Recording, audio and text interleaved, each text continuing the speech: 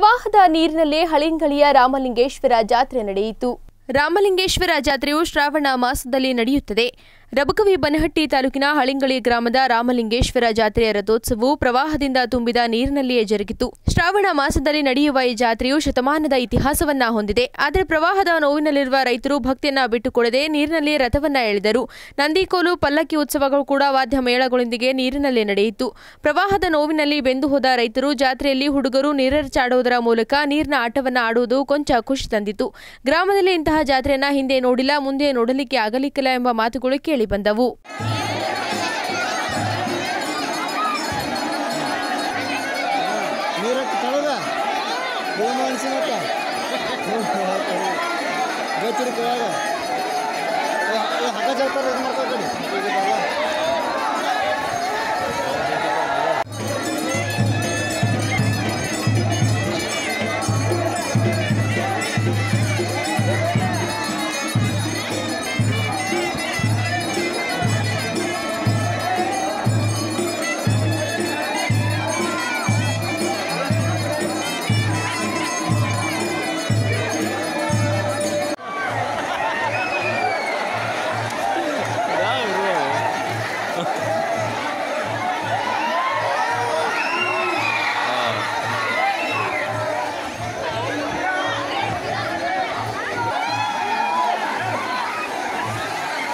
ಇಲ್ಲಿಗೆ ಮುಗಿಸಿದ್ರೆ ಹಂಗೆ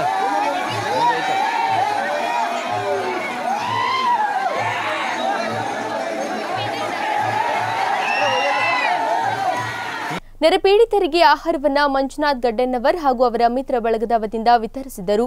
ಜೀವದ ಹಂಗಿಲ್ಲದೆ ಸಹಾಯ ಮಾಡಿ ಇವರು ಸಂಕಷ್ಟ ಸಿಲುಕಿದವರಿಗೆ ಆಸರಿಯಾಗಿದ್ದಾರೆ. ಬೆಳಗಾವಿ ಜಿಲ್ಲೆಯಲ್ಲಿ ಜನರು ತತ್ತರಿಸಿ ಹೋಗಿದ್ದಾರೆ. ಈ ಕುರಿತು ಮಂಜುನಾಥ್ ಗಡ್ಡೆನ್ನವರ್ ಮತ್ತು ಅವರ ಬಳಗದವರಾದ ಮಲ್ಲಿಕಾರ್ಜುನ್ ಬೆಲ್ಲದ್, ಉದಯ್ ದೇವನಾಯಕ್ ಅವರು ಉಪಸ್ಥಿತರಿದ್ದರು. ಉದಯ್ ದಳವಿ, ಮಾರುತಿ ನಾಯಕ್, ಆರತಿ ಸೇರಿದಂತೆ ಇನ್ನಿತರರು ಹಲವರು ಉಪಸ್ಥಿತರಿದ್ದರು.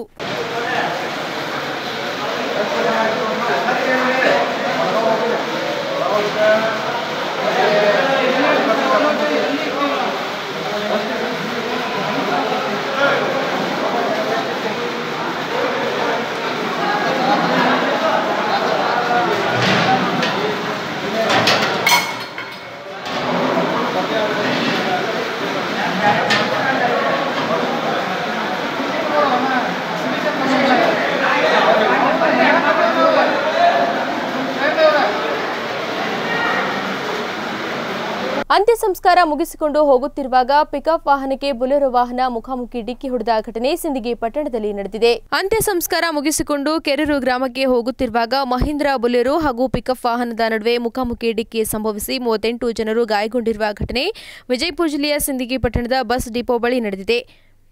ಈ ಘಟನೆಯಲ್ಲಿ 15 ಜನರಿಗೆ ಗಂಭೀರ ಗಾಯಗಳಾಗಿವೆ. ಗಾಯಗೊಂಡವರನ್ನ ಸಿಂದಗಿ ತಾಲೂಕು ಆಸ್ಪತ್ರೆಗೆ ಸಾಗಿಸಲಾಗಿದೆ. ಈ ಕುರಿತು ಸಿಂದಗಿ ಪೊಲೀಸ್ ಠಾಣೆಯಲ್ಲಿ ಪ್ರಕರಣ ದಾಖಲಾಗಿದೆ.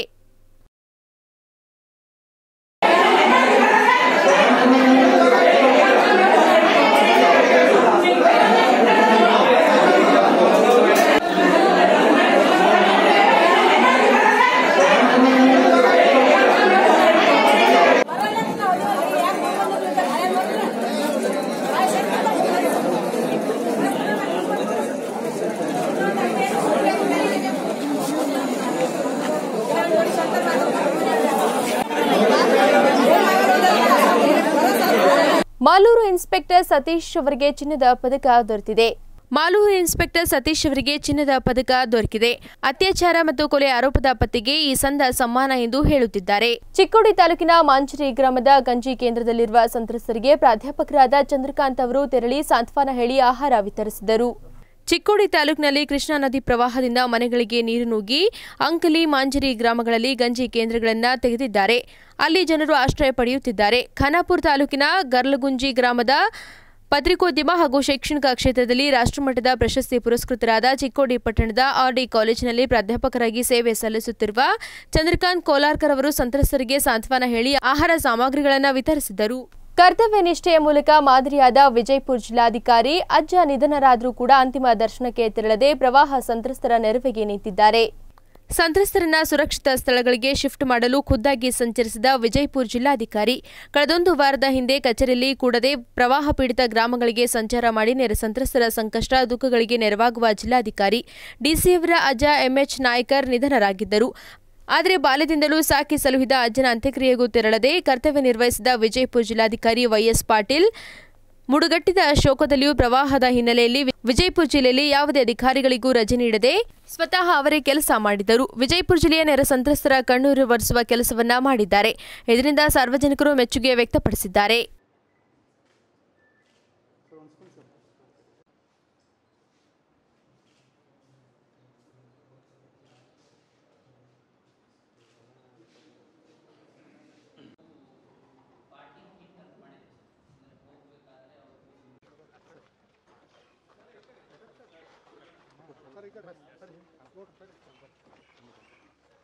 ಬೆಳಗಾವಿ ಜಿಲ್ಲೆಯ ಅಥಣಿ ತಾಲೂಕಿನ ಸ್ನೇಹಿತರ ಬಳಗ ಹಾಗೂ ಎಂಎಂಪಿ ಸದಾ ಜನರ ಸೇವಾ ಸಂಸ್ಥೆ ಸಂಯುಕ್ತ ಆಶ್ರಯದಲ್ಲಿ ಸಂತ್ರಸ್ತರಿಗೆ ಬಾಳೆಹಣ್ಣನ್ನು ವಿತರಿಸಿದರು. ಕೃಷ್ಣಾ ನದಿಯ ವರ್ಣನ ಆರ್ಭಟ ಅಥಣಿ ತಾಲೂಕಿನ ಗ್ರಾಮಗಳು ತತ್ತರಿಸಿ ಹೋಗಿರುವುದರಿಂದ ಉಳಿದೆಲ್ಲ ಗ್ರಾಮಗಳು ಆತಂಕದಲ್ಲಿ ಇರುವುದರಿಂದ ಸಂತ್ರಸ್ತರಿಗೆ ಬಾಳೆಹಣ್ಣು ಕೊಟ್ಟು ವಿತರಿಸಲಾಯಿತು. ಎಂಎಂಪಿ ಸದಾ ಜನರ ಸೇವೆ ಮಾತನಾಡಿ, ಸ್ನೇಹಿತರ ಬಳಗ ಸಂತೋಷ್ ಪೂಜಾರಿ ಪ್ರಭು ಇಂಥ ಮನೋಭಾವನೆಯನ್ನ ಹಮ್ಮಿಕೊಂಡಿದ್ದಕ್ಕಾಗಿ ತುಂಬಾ ಧನ್ಯವಾದಗಳನ್ನು ಸಂತ್ರಸ್ತರು ಹೇಳಿದರು.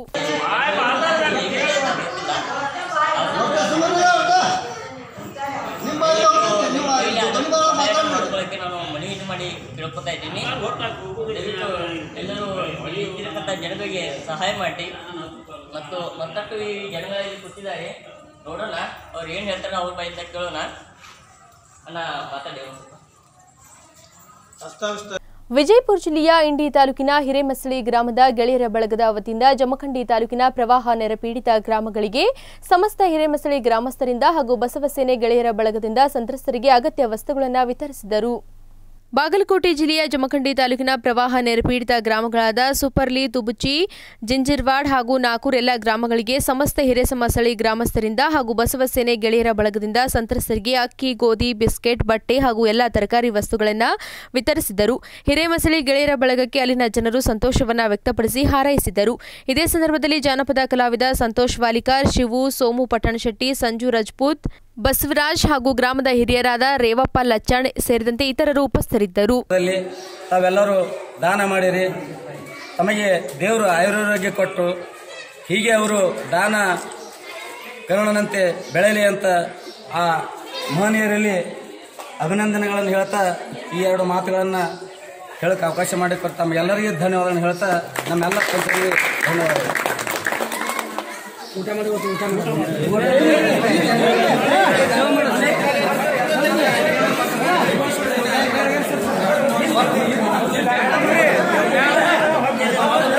ಪುರಸಭೆಯ 16ನೇ ವಾರ್ಡ್ನಲ್ಲಿ ಬಾಕ್ಸ್ ಚರಂಡಿ ಕಾಮಗಾರಿಗೆ ಚಾಲನೆ ನೀಡಿದರು.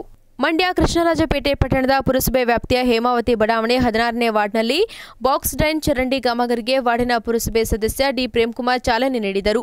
ಮುಖ್ಯಮಂತ್ರಿಗಳ ನಗರೋತ್ಥಾನ ಯೋಜನೆಯ ಅಡಿಯಲ್ಲಿ ನಡೆಯುತ್ತಿರುವ ಈ ಕಾಮಗಾರಿಯು ಹಳೆಯ ಕಾಮಗಾರಿಯಾಗಿದ್ದು ಹಂತ ಹಂತವಾಗಿ ವಾರ್ಡಿನ ಎಲ್ಲ ರಸ್ತೆಗಳು ಮತ್ತು ಚರಂಡಿಗಳನ್ನು ಮಾಡಿಸಿ ಸಮಗ್ರವಾಗಿ ಅಭಿವೃದ್ಧಿಪಡಿಸಲಾಗುವುದು ಎಂದು ಪ್ರೇಮ್ಕುಮಾರ್ ವಿವರಿಸಿದರು.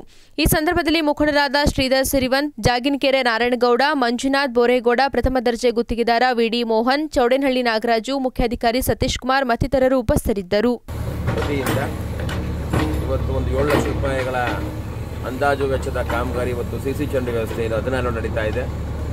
ಮಾನ್ಯ ಕಳೆದ ಬಾರಿ ಇರ್ತಕ್ಕಂಥ ಗ್ರ್ಯಾಂಟ್ ಇನ್ನು ಮಿಕ್ಕಿದ ಆ ಗ್ರ್ಯಾಂಟಲ್ಲಿ ಇವತ್ತು ಚರಂಡಿ ಕಾಮಗಾರಿ ಪ್ರಾರಂಭ ಮಾಡ್ತಾ ಇದ್ದೀವಿ.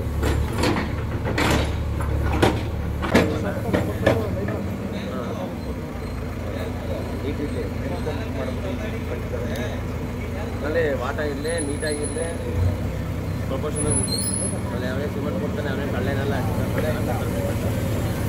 ನೀರು ಕೈ ಮಾಡ್ಬಿಟ್ರೆ ಆಮೇಲೆ ಅಂತ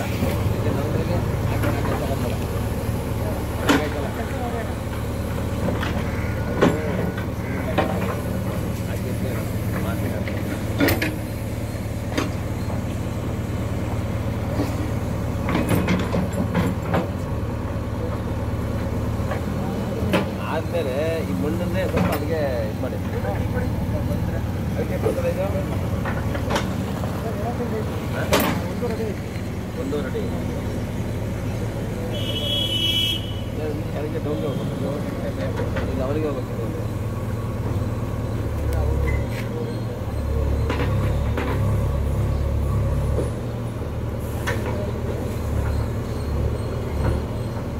ಬೆಳಗಾವಿ ಜಿಲ್ಲೆಯ ಅಥಣಿ ತಾಲೂಕಿನ ಸತ್ತಿ ಗ್ರಾಮದಲ್ಲಿ ನದಿಯಲ್ಲಿ 4 ಯುವಕರು ಸ್ನಾನ ಮಾಡಲು ತೆರಳಿದ್ದಾಗ ಇಬ್ಬರು ಕೊಚ್ಚಿ ಹೋಗುತ್ತಿದ್ದನ್ನ ಕಂಡ ಗ್ರಾಮಸ್ಥರು ಅವರನ್ನ ರಕ್ಷಿಸಿದ್ದಾರೆ. ಈ ದಡದಲ್ಲಿ ಇನ್ನೂ ಕೆಲವೊಂದು ಗ್ರಾಮಗಳಲ್ಲಿ ಪೊಲೀಸ್ ಸಿಬ್ಬಂದಿಗಳನ್ನ ನೇಮಿಸಿಲ್ಲ. ಈ ಅನಾಹುತ ಪೊಲೀಸ್ ಸಿಬ್ಬಂದಿಯಲ್ಲಿ ನಿಯೋಜನವಾಗಿದ್ದರೆ ಅನಾಹುತವನ್ನು ತಪ್ಪಿಸಬಹುದಾಗಿತ್ತು ಎಂದು ಹೇಳಿದರು.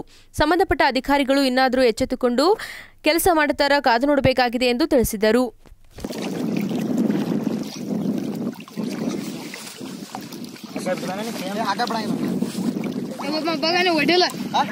ये जगत के नोड बम्मा ನೀವು ಭಾಗ ಹಿಡಿದ್ರು ये तो ಕೈ ತೆಗಿ ಮುಂದೆ ಕೈ ತೆಗಿ ಅದನ್ನ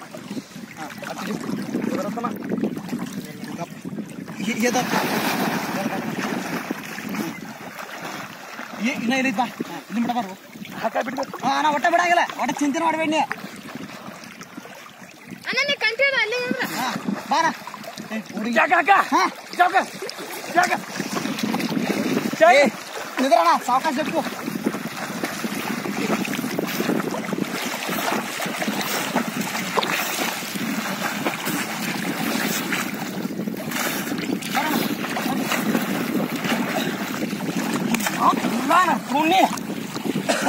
ಬಿಡ್ತಮ್ಮ ಪೂರ್ತಿ ಹೋಗಿ ಮತ್ತೆ ಬಾ ಮುಂದೆ ಬಾ ಇನ್ನ ಹೋಗ ದಂಡಿ ಹೋಗ ನೋಡ್ಕೊತ ಕೆಳಗೆ ಬರಂಗಿಲ್ಲ ಅಣ್ಣ ಹಗ್ಗ ಇಟ್ಟ ಏನಾಯ್ತು ನಿನ್ನ ಕೈಯಾಗ ಬಾ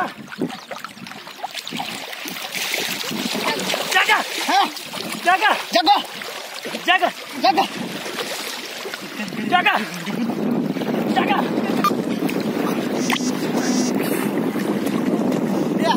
ಆಗಸ್ಟ್ 16ರಿಂದ 3 ದಿನಗಳವರೆಗೆ ಕಲಬುರಗಿಯ ಹೊಸ ಜೇವರ್ಗಿ ರಸ್ತೆಯ ನೀಲಾಂಬಿಕಾ ಕಲ್ಯಾಣ ಮಂಟಪದಲ್ಲಿ ಧ್ಯಾನೋತ್ಸವ ಉಚಿತ ಧ್ಯಾನ ಶಿಬಿರವನ್ನು ಹಮ್ಮಿಕೊಳ್ಳಲಾಗಿದೆ ಎಂದು ಹಾರ್ಟ್ಫುಲ್ನೆಸ್ ಇನ್ಸ್ಟಿಟ್ಯೂಟ್ ವಲಯ ಪ್ರಭಾರಿ ಡಾಕ್ಟರ್ ಗಜೇಂದ್ರ ಸಿಂಗ್ ಹೇಳಿದರು.